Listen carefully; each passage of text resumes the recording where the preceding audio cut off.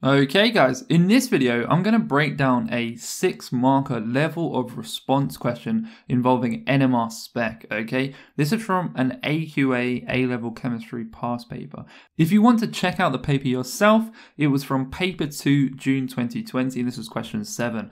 Let's jump straight into this then. So I'm just going to read through the question. A compound is usually mixed with this guy right here, silicon CH3-4. Hopefully you know what the name of this is.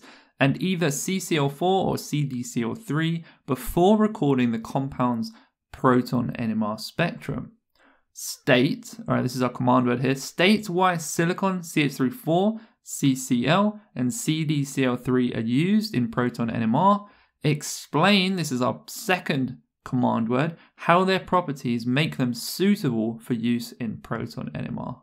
So what I'm going to do here is, in all of these level of response questions, all right, you're going to want to mirror your response to the sequence of the question. So I'm going to say this is part 1, this is part 2. So firstly, we're going to state all of this good stuff here, and then we're going to explain it and expand upon it.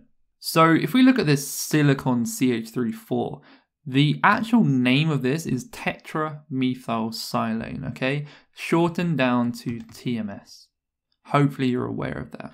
Okay, so level of response questions, guys, you can use bullet points for this, perfectly fine. It's not an essay question. Don't get those two confused. So I put a brief sentence here, tetramethylsilane, showing off a bit here, okay, showing off the name, getting those marks for chemistry terminology. And then I've just given the molecular formula here, is used as a standard. This is the key word here, standard, okay, that's what it's used for.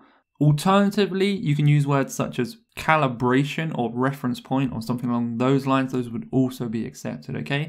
And this produces a single peak at 0 parts per million, okay? Obviously, the shortened word for this, like I said, is TMS, so you could chuck that in there as well in the sentence if you want.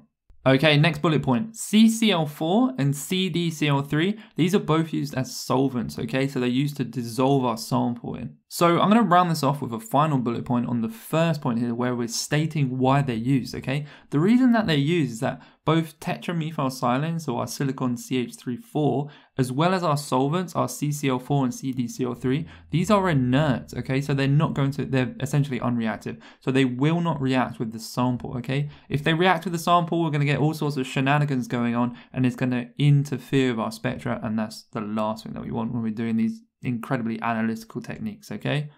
So that's the first point out of the way. Point 1, give that a juicy tick. Where's my green? Give that a nice tick. Okay, we've got that out of the way. Next up is explaining. So we have to expand upon this and explain how their properties specifically, let me actually highlight that point, properties. How do their properties make them useful?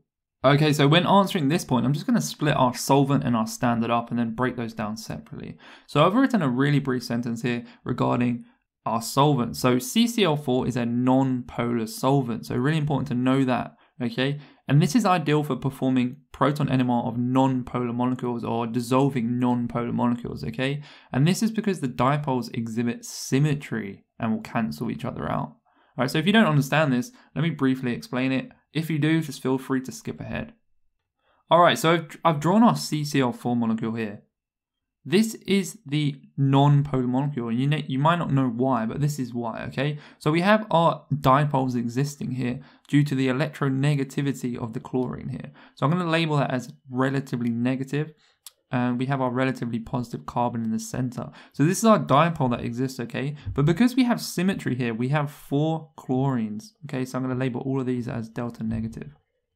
Each of these chlorines, although they're pulling the electrons towards themselves due to their electronegativity, they're all going to do it by an equal amount, okay? So essentially what happens here is they're going to cancel out the dipoles. Think of something like tug of war, okay? You got 4 people pulling on a rope, but they're equally strong, okay? So they're going to equally pull on the rope. No one's going anywhere, okay? The electrons are essentially staying right in the center. They're not getting pulled towards the electronegative chlorines here. So that's basically why it's non-polar. All right, so I've added in another couple bullet points here, okay? I'm speeding things up. I'm not showing you me writing everything out to save you guys a bit of time. So CdCl3, this is our polar solvent, okay? And that's because if I rub one of these out quickly, one of these chlorines out, and replace it with a deuterium, put that in a nice green here, deuterium, and this is not going to have a dipole occurring, okay? So there's no longer symmetry, therefore it's polar now. All right, just keep that in mind. And this is ideal for proton NMR of polar organic molecules, so they're going to be able to suitably dissolve in that solvent. Okay, next point about why they're used. So their properties. So CdCl3 and CCl4 both contain no hydrogens, no protons, okay? So they will not interfere with the NMR spectra by producing peaks, all right? The last thing you want is proton-containing solvents which are going to mess up your spectra completely and just confuse the hell out of you. Okay, so that's sorted. Next up is TMS, all right? And that's our silicon CH3,4. Okay, this is our standard. Why is this used? So what I'm going to do, just draw my standard out, okay? Don't know if that's going to get me any marks, but it's always worth a try. Because the reason I'm doing this is because I can demonstrate that we have symmetry here, okay? And if we have symmetry, we're going to lead to equivalent hydrogen environments, okay? Okay, so I moved that up the page a bit because we might be running out of space here, and I put in a brief bullet point here. So our TMS, it has 12 equivalent hydrogen environments, okay? This is due to the symmetry present, therefore it only produces a single peak. Hopefully you're familiar with the theory of proton NMR, but all of these environments, even though they contain 3 hydrogens each, exactly the same, okay? Because if we have symmetry across this way, okay?